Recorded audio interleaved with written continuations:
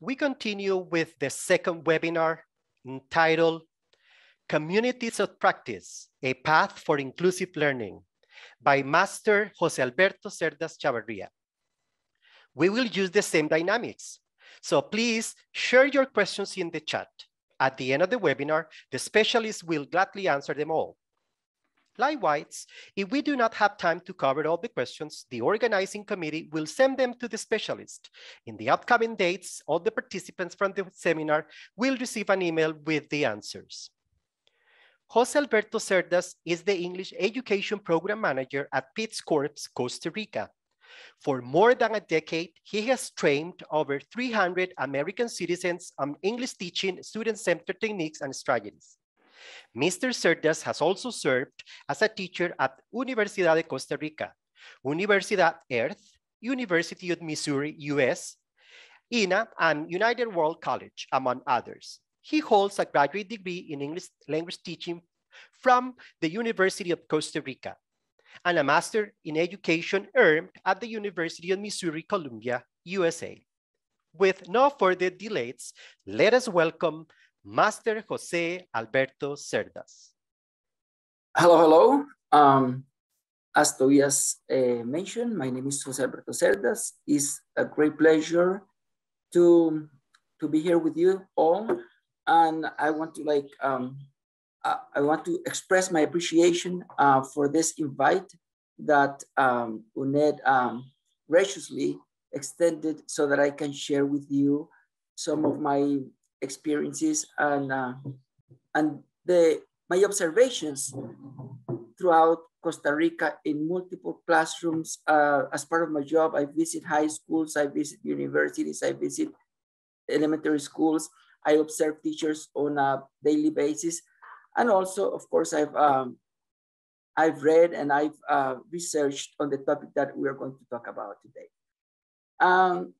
Since we're talking about communities of practice, I decided to share with you a little bit about the work we do with communities of practice and explore a little bit more this topic. So please let me know if you are able to see my screen right now. Yes, we can see it, Jose. Okay, thank you, Tobias. Thank you.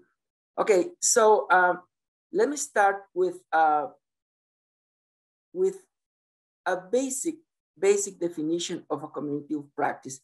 And by the way, I want you to write your questions in the chat as I speak, and I will try to address the questions as I speak, because for me, those questions are super important. For me, what you think and what you want to know, or your comments are also very important. So please type your questions, and I'll try to address your questions as I go with the presentation. Communities of practice. Okay. A community of practice is basically, let me put this in presentation mode so that it's a lot easier for you to see the screen. A community of practice is simply a group of people with a common interest who mutually nurture their professional development.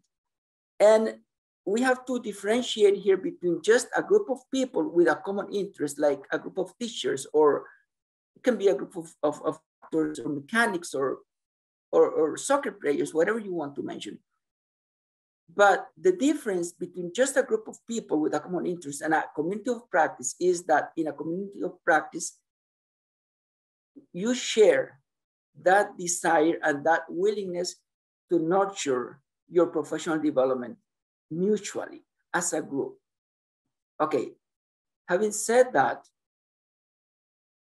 I want to conceptualize this a little bit more. Okay, there are multiple ways of holding a community of practice. One is the most traditional one, which is face-to-face. And right now it's a little bit difficult because of the circumstances, but you can meet as a group of teachers and share your experiences, your best practices, share assessment practices, share materials, information, challenges, and that can be done when you are like in a free time, in a break, or in in any space that you have in your institution. Right now, it's super common to have virtual communities of practice because of the COVID pandemic.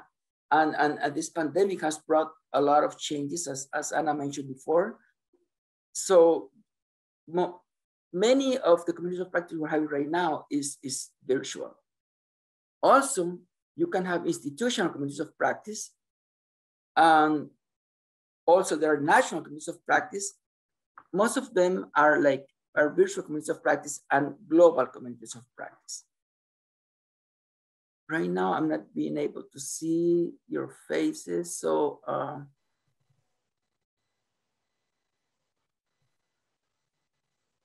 okay.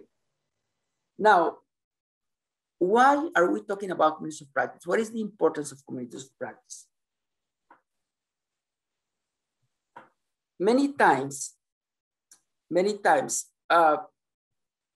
teachers feel or believe that they don't have resources to develop professionally. However, most of the resources that we try to tap on in a community of practice are local resources. The importance of a community of practice is that it creates synergy between the teachers. It is not the same working individually that working as a team. It's not the same facing the challenges of a school on a daily basis by yourself, as many teachers do, as most of us do, probably because that's the way we were taught at the university, probably because we are afraid of sharing or afraid of sometimes telling others that we are facing challenges in the classroom. But when we get together and we share experiences and we share challenges and we share best practices and materials, then that synergy creates a more powerful teacher, a more complete teacher as a whole. The second point is that it creates inclusion, or it promotes inclusion, because the community of practice is about everybody in the institution or everybody in the community, meaning that everybody can provide experiences, everybody can provide knowledge, everybody is important. So it's not about inviting a guest speaker to come to your institution to talk about things that maybe you already know, but you don't share with other teachers. So it is a lot more beneficial and even sustainable to promote meetings or organize events where the local teachers present among yourselves or among themselves. And that helps also create self-esteem among the teacher body, okay? So we can have continual learning opportunities through communities of teachers, because we don't have to wait for sometimes approval of budgets to pay people coming from outside and give us a talk about, I don't know, about let's say classroom management or new technologies or the use of new technologies, because we have experts within the institutions that can help the rest of the team in those different subjects.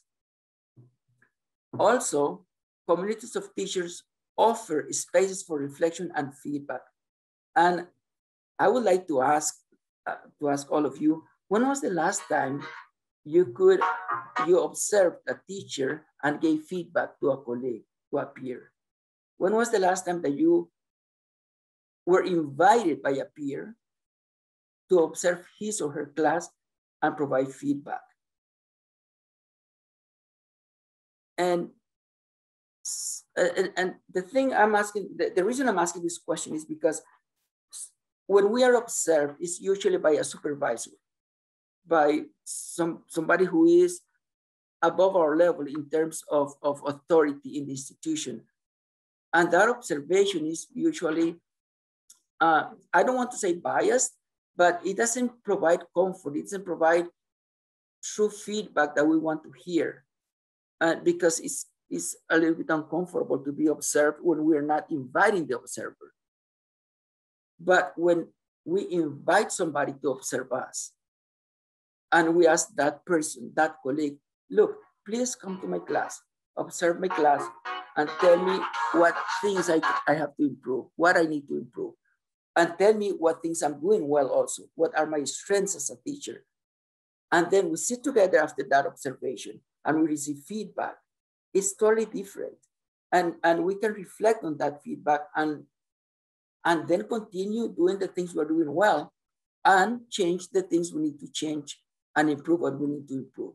So the community of practice has that, provides that opportunity for teachers to improve as a community, as members of the same team. But there has to be trust and there has to be confidence between teachers in order to like invite somebody to observe you in the classroom, because it's not very natural to be observed and still feel at ease. But if that is done by a colleague, by a friend, by somebody you trust, then it's a lot more productive. Also, community of practice strengthen the social cultural competences because it fosters collaborative learning. When we learn, and this is important because we ask the students, you need to work as a team, you need to collaborate, but are we teachers collaborating amongst ourselves? Are we helping each other? Are we contributing with materials? Are we contributing with new practices? Are we contributing with some feedback to our colleagues? If we are doing so, then we are in a position to ask our students to do the same. But if we are not doing that, maybe it is time for us to reflect and to see if we should start creating and participating in communities of practice. I'm not being able to see your questions. If you have questions, please type them right away because I want to be able to answer your questions as I develop the presentation. You might be wondering what a community of practice look like. There are a few examples here, and this one is from Centro Espiral Maná. Centro Espiral Maná is a community of teachers that has been promoted by Mary Scholz, that she's a teacher trainer who lives in Costa Rica. She's like a very influential teacher and trainer. And somehow teachers who have gone through training with her have created a community of practice that keeps in touch. And as a community, we share lots of resources, lots of materials, lots of information, lots of best practices. So this is an example. I have more examples here. And I put this example here because it's not only about teaching. For example, in sports, this is a community of practice of mountain biking. In mountain biking, this is a picture just for the example, for the sake of the example, but in mountain biking, I am an avid mountain biker, and we get together and we not only go mountain biking, we explore new places, new routes, new parks, new rivers, and all of that. But also, we talk about what is the best bike that I could buy? Where can I fix my bike? What is the best diet I can follow? Should I take vitamins? Should I take a natural product? Should I, we learn as a group, as a team. We inform each other and we grow as a community of practice. So there are multiple communities of practice that we can have. It's not only about teaching. I remember that like 50 years ago, our farmers, our country people, our countrymen used to sit together after cultivating the land, and they talked about the season, they talked about the climate, they talked about the droughts, they talked about the floods, they talked about the seeds, they discussed potential sowing systems, and that was a community of practice. And it happened like 50 years ago with people who were simple farmers. I say simple farmers, but they were like super advanced in terms of communication because they communicate with each other. And I wonder why nowadays teachers hardly ever communicate amongst teachers. And I want to think of a community of practice where it's not only between English teachers. because we can also communicate and share best practices with the math teacher, with the physical education teacher, with the science teacher, with the social studies teachers, because as Ana Campos said before, as teachers, we are more than English teachers, we're educators, and we need to be connected, and we need to have different types of knowledge. And again, it's not that we're going to teach math in English, but we need to inspire students to learn through different ways and to take advantage of all the resources they have at the institution and outside the institution. So if we were able to connect with all the teachers, not only with the English teachers, and say, hey, what do you do or how can we collaborate? How can we collaborate between the physical education teacher and the English teacher, for example? That would be great, because then we could take the English class outside of the English classroom and have them do sports in English, and have students do science in English, and have students do social studies in English. And I think that is the power of communities of practice, the ability that we have to connect as teachers and then bring that connection and have long-lasting effects and an impact on the students. So I think that's why it is crucial that we cultivate, create, promote, and participate in communities of practice. Here are some principles of communities of practice. Principle number one is we are our own best resource. And I said before, we have to believe in ourselves as teachers, we have to trust ourselves as teachers, and we have to connect as teachers. Once we connect, then we can start creating that synergy I mentioned before. Everybody has something to share. As teachers, we are not all equal. We don't have exactly the same skills, the same knowledge, the same abilities, not even the same behaviors. Some teachers in a community are experts in writing, and some teachers are experts in pronunciation. Some teachers are really good at creating materials, resources. Some teachers are really excellent in technology, in the use of technology. So when we get together and we share our skills, then we can learn a bit from each other, and we can develop as a whole body of teachers. And I think Ana Campos mentioned that before. Knowledge develops and grows through environmental interactions. We as teachers sometimes do not improve our English skills because we spend all our lives teaching students with routines, with exercises, with contents that are fixed, that are limited. But sometimes we need to develop ourselves, develop my own learning. So those environmental interactions is what is going to provide us some growth and some development as professionals.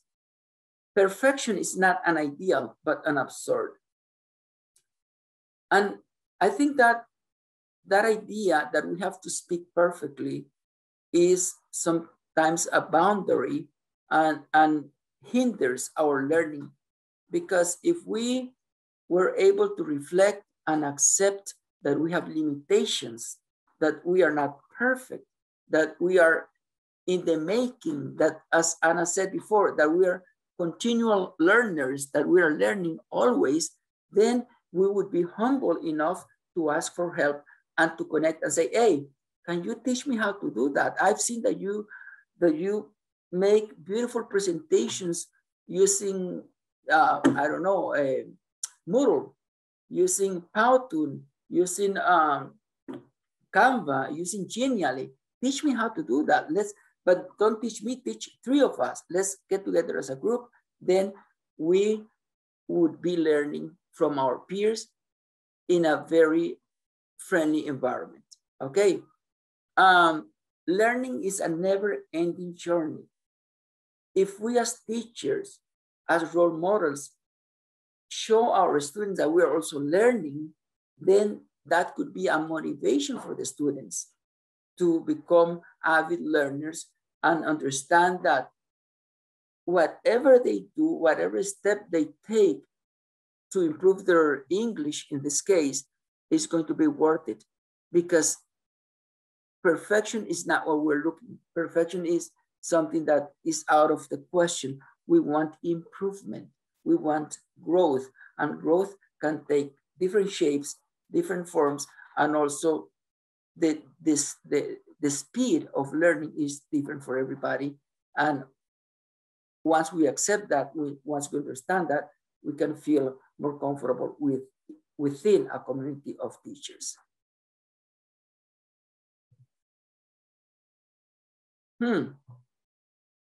How can we create a community of teachers? It requires some leadership sometimes, and leadership doesn't come from top down. It can come from any place, depending on the organization and depending on the group, because I understand that in this conference we have also students. Students can organize also as a community of students. It wouldn't be a community of teachers, but it could be a community of students who want to improve their skills also. Right now, for example, UNED has students from Upala, Limon, Guapiles, San Vito, Guanacaste. But those students can also create a community, an online community, and share challenges, share learnings, share, movies, share music, and start chatting, start talking about among themselves, and have a community of practice. Create a conversation club. A conversation club can be for students and can be for teachers. Teachers can meet on Fridays after the last class or whatever, and with a cup of coffee or any drink of their choice, and talk about different topics in order to practice their English. Students can do the same. Students can connect. Now that we have Zoom, Skype, WhatsApp, they can connect and talk in English for 30 minutes, for 45 minutes, for 1 hour. Just choose a topic and rehearse what they know or what they are doing. But in order to create that community, we need somebody to start steering the community. It can be the principal of the school. It can be it could be the English coordinator. It can be the academic director, or it can be a teacher that says, "Hey, guys, let's meet through Zoom and let's start by discussing how to best teach students with special needs, or let's start discussing how to do classroom management in an effective way, or let's start talking about how to teach pronunciation or phonology or writing, because we all do the same, but in rather different manners sometimes. So it would be really nice to do that, but we need a leader. And something important about it is have consistency. Meet in a uniform basis. It can be once a month. It can be twice a month. It could be once a week. It all depends on what you choose, but be consistent, okay? The second thing is organize, secure spaces, resource, logistics, and set goals. And when I say goals, try to not create, try to create realistic goals, achievable goals. Okay, let's meet, in the next 3 months, once a week or once a month. Because if you're too busy and you say, let's meet once a week, and then you find out that you can't, then the morale of the group may fall. So start with maybe once a week and start slow, start with few members. You don't have to involve everybody. I mean, it is nice if everybody wants to participate in a community of practice, but it's better to grow than to decrease in the numbers. So start slow, start with a few members, and then try to involve more and more people. Something that I want to like emphasize in a community of practice is that not everybody has to participate at the same level or at the same time. You can just be observers, listeners. You can just be participants. And then as time goes by, you will find your space in the community of practice. But at the same time, I want to encourage you to share what you know, to share what you are, because we don't share for two reasons, because we might have not much confidence in our capacities, or because we feel that people may not be interested in what we know. However, reality is that your colleagues know a lot and they can share with you what they know. But at the same time, you also as an individual have a lot to share with others. And I think it's about time to start sharing with others. The reason I wanted to present this idea of community of practice is because the name of the conference is Unifying English Teaching Communities of Practice. And I was wondering, okay, if we're talking about unifying communities of practice, we first need to know what a community of practice is, and also how to start a community of practice, how to participate in a community of practice, and what the principles of a community of practice is. One of the most beautiful things that I have experienced as a member of a community of practice is providing feedback to teachers, sitting in a classroom and receiving feedback from teachers, sitting in a classroom silently in the back of the classroom and observing a teacher from beginning to end of a class, and then delivering feedback to that teacher is absolutely beautiful and valuable. And at the same time, receiving that gift, receiving the gift of feedback, having a colleague, having a friend, having a peer telling me, Jose, I enjoy the class because you always start with something positive. You don't want to start giving feedback with the negative, not a negative, but what we call areas of improvement. We start with areas of strength that the teacher has. And it's so nice to hear, like, I really like the way you open the class. I enjoy the warm-up that you created for the students.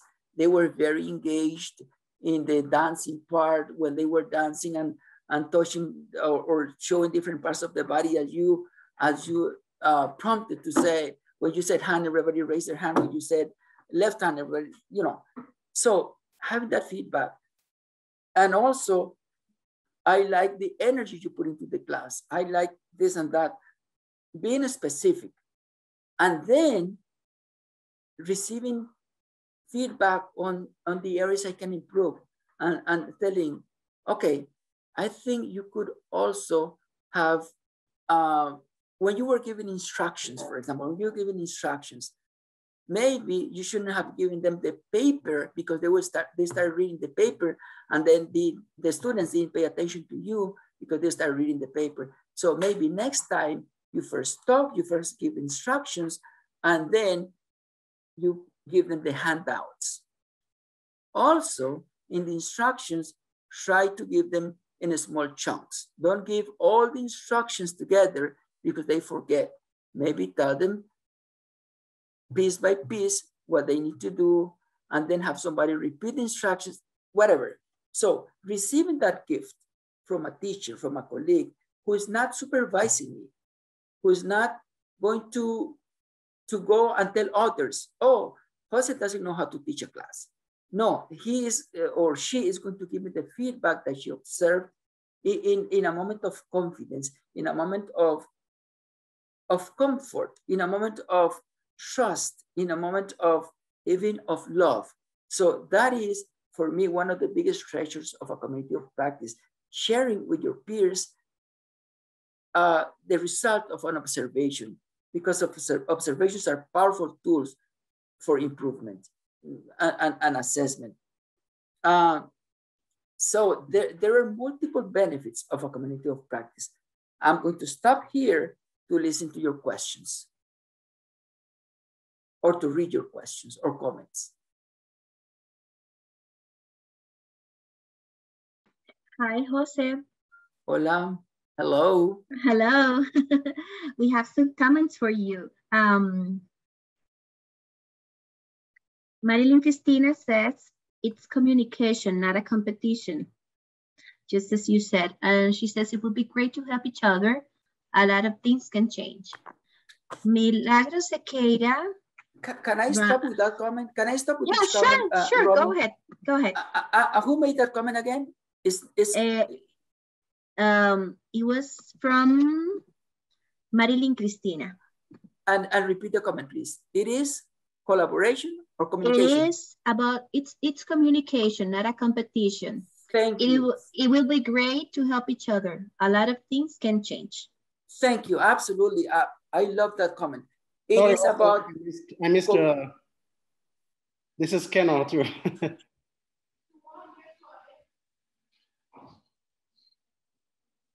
Okay, it's about communication and collaboration. Thank you. It's not competition. We urgently need as teachers to eliminate that sense of competition, which for me stems from fear. Fear is for me is the fuel for competition, because I don't need to compete. I don't need to show anybody that I am better or worse than anybody else. I'm here as a teacher to help others. That's why we became teachers, because we wanted to help students and to collaborate. And the best way to start is let's help each other as teachers. So thank you for that comment. I think that is the essence of a community of practice: communication and collaboration.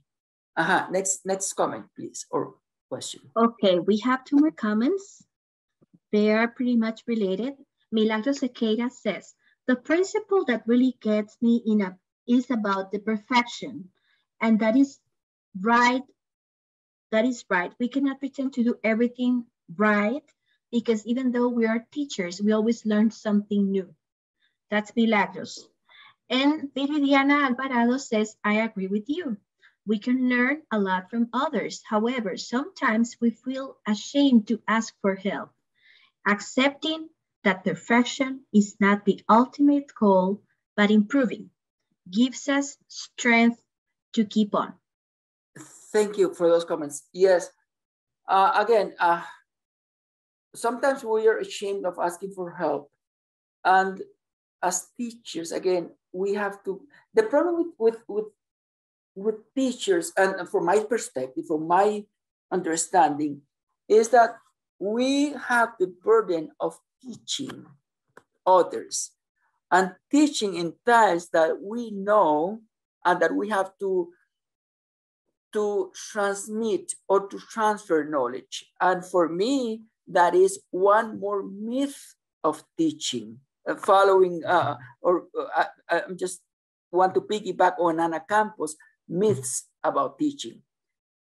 The role of teachers is not to transmit knowledge, because if I want to give others my knowledge, I'm going to provide a very limited amount of knowledge, because I know very little. I just know what I have learned.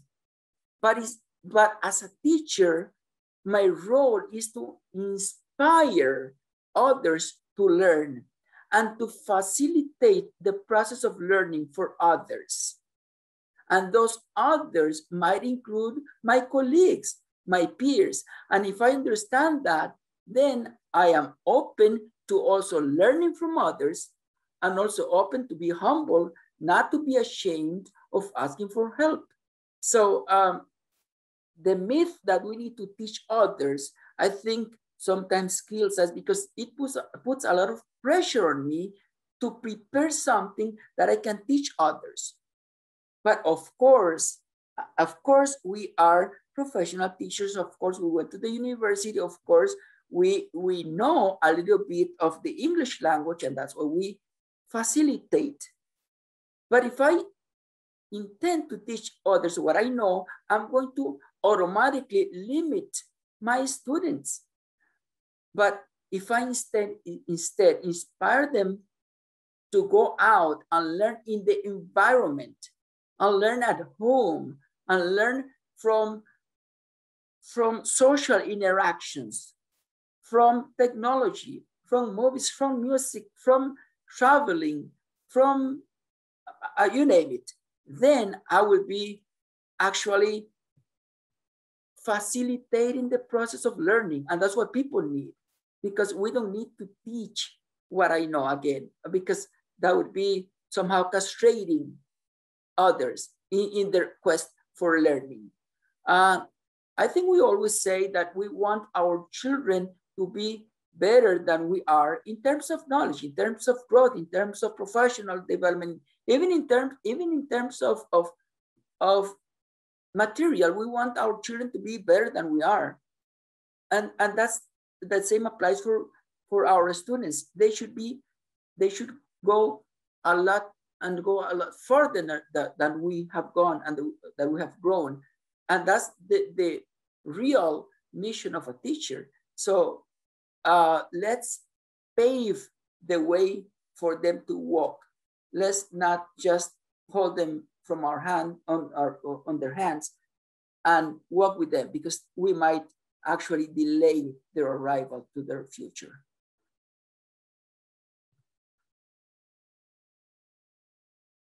Romy, Jose, you have lots of comments actually. Let's see. Mariana Ortiz says, it's very important to be humble. Thank you for reminding us to be receptive to comments that can make us better teachers. Melissa Gonzalez says, I totally agree. A community of practice is built on an environment of confidence. That's the key. And Waisan Hin says, Mr. Cerdas, do you purposely seek for members to establish a COP? How do you break the ice with those people who do not understand this concept? Thanks for sharing your experience.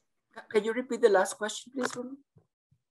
It says, do you purposely seek for members to establish a COP?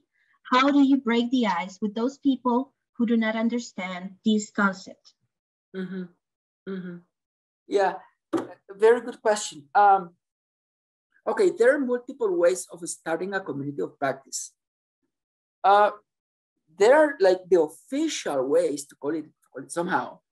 And it is when the coordinator of a department says, hey, we want to start, and you don't need to call it a community of practice. You don't need to say, hey, let's form a community of practice, because sometimes even labels may create some bias or create some fears or create some reactions that you don't want.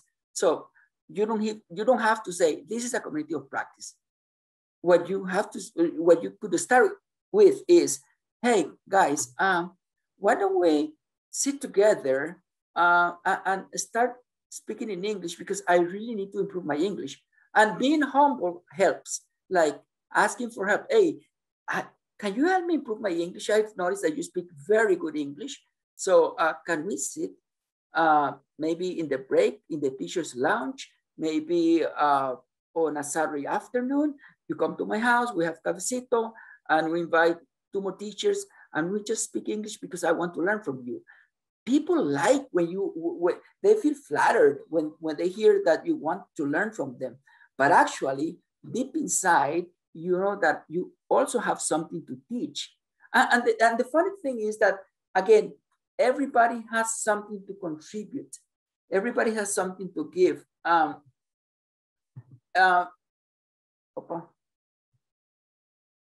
Everybody has something to provide. When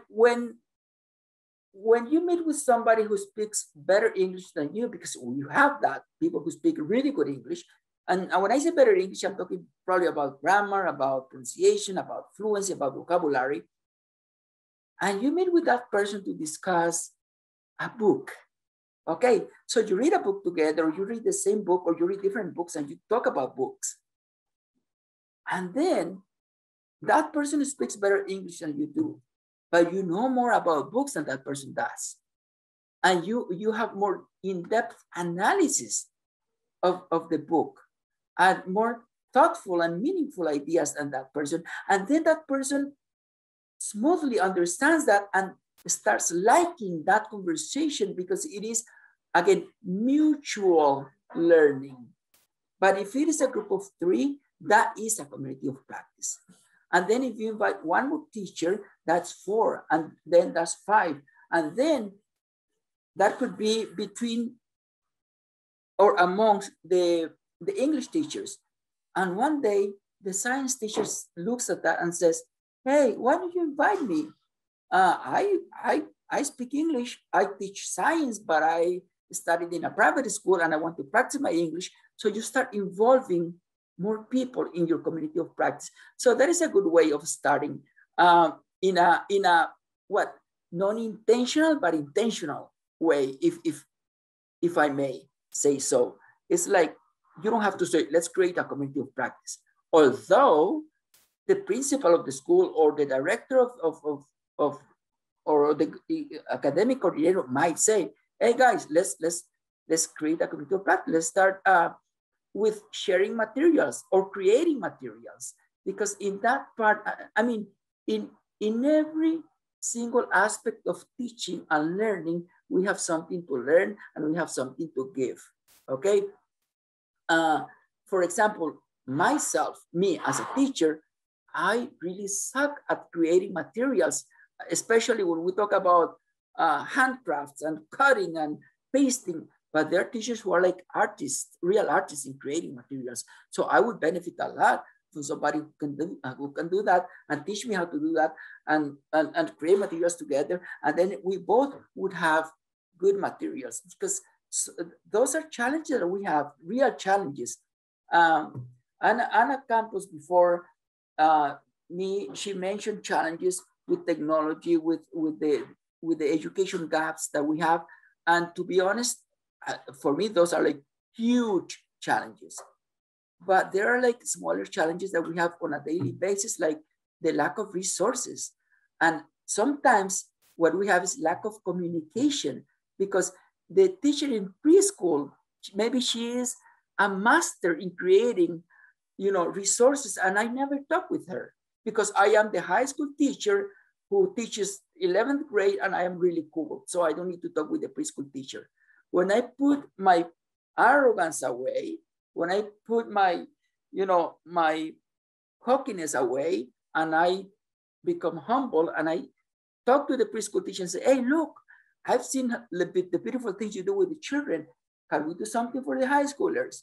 And she goes like, oh, sure. But I noticed that you have really nice activities. Can we do activities? Can we modify activities for preschool? So we are creating communities of practice.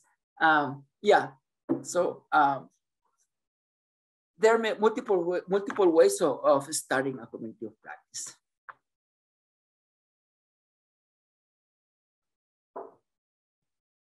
What else, Romy?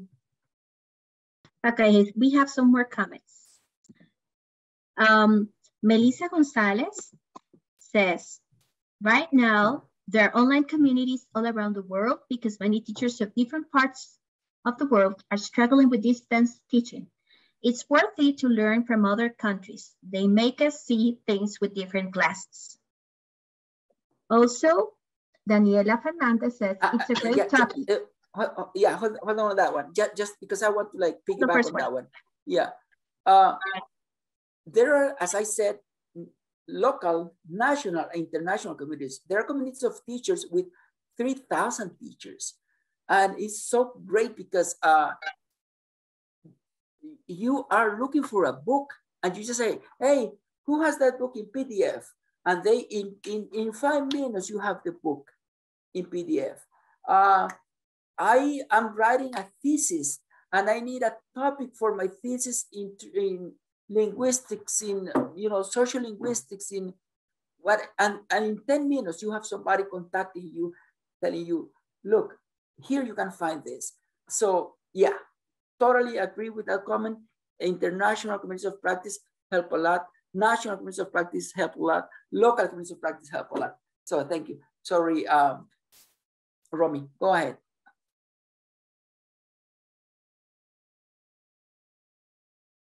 One more comment is from Daniela Fernandez.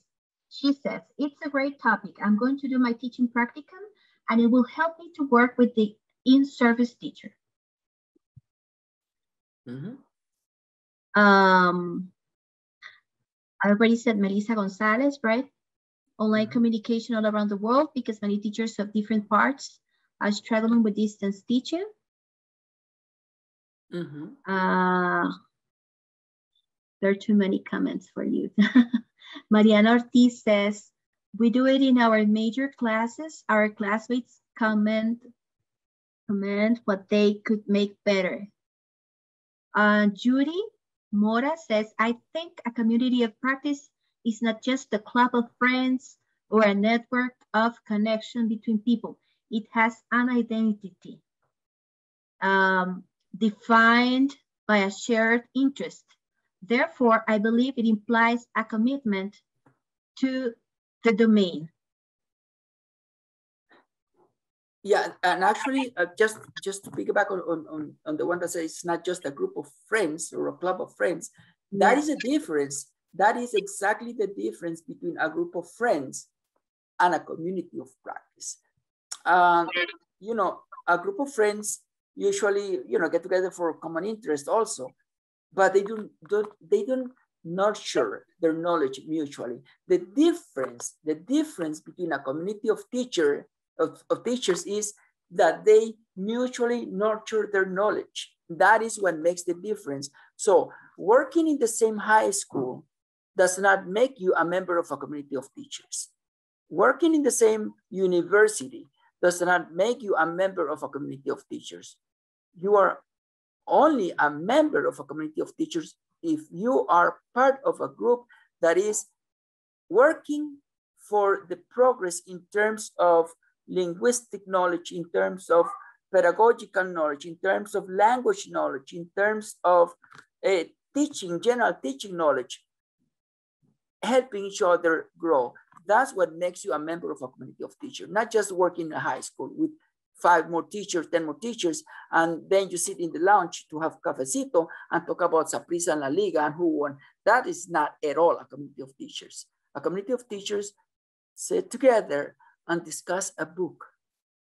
They talk about the book. They talk about a movie. They talk about even classroom challenges, a problem. They talk about a student who is struggling, and you should see, or maybe you have seen that before, the beauty of a community of teachers when I sit with Tobias and Romy and I tell them, look, I am really concerned with, I don't know, Pablito is a fake name, Pablito, because Pablito is not attending my classes. If he attends my classes, he's not paying attention, and I think he's being a little bit lazy, or maybe I'm using words like heavy, or like maybe he's not responsible. And then Romy and Tobias tell me, Jose, Pablito, did you know that he just had a loss, that he lost a family member, blah, blah, blah, something that I ignored. So a community of practice, and this is not gossip. We need to make the difference between gossip and feedback, and useful feedback, because for me, as a teacher, it is important, it is crucial to know my students at a deeper level. So when we sit together to talk about classroom problems, and they tell me that a student is struggling with a family problem, with a personal problem, that helps me help the student in my next meeting or whenever I see the student again. But if I don't know that, then I might be probably missing the point when I evaluate or when I assess the students' behaviors in my classroom. So totally agree with the comment that it's not a group of friends. It's a group of members working for the mutual progress of everybody. Thank you, Mr. Jose Cerdas. We really appreciate your wonderful ideas. Thank you for always saying yes to the UNED community you know, the practices that we do, all the things that the projects, you always say, yes, Tobias, I am here. So we want to thank you for your help, your effort, and everything you do for us. My pleasure. My pleasure. Have a good night, everybody. You too.